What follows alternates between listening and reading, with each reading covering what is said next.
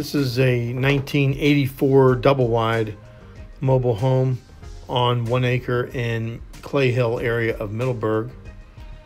And we're just going to walk you around the outside of the building first.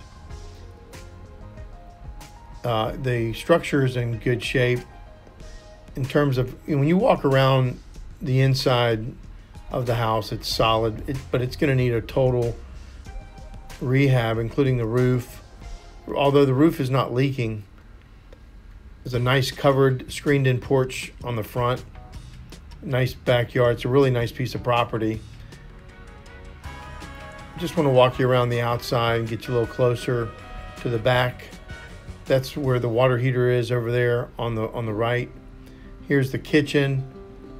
It's got a nice layout, big open kitchen with good natural light. There's 2 bathrooms. There's a master and then there's one in the hall. You can see there's 6 panel doors there.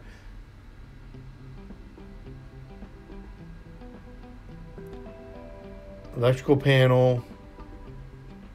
It's got a central air conditioner,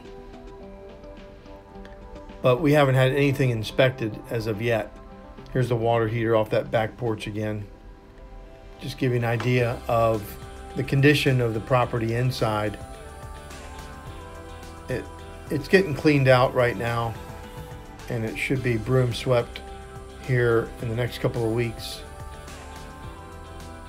Of course, it's on well and septic. We have not had the septic pumped out as of yet, but the previous owner did a few years ago. It does have a couple of buildings. Here's one, a workshop with a nice concrete pad.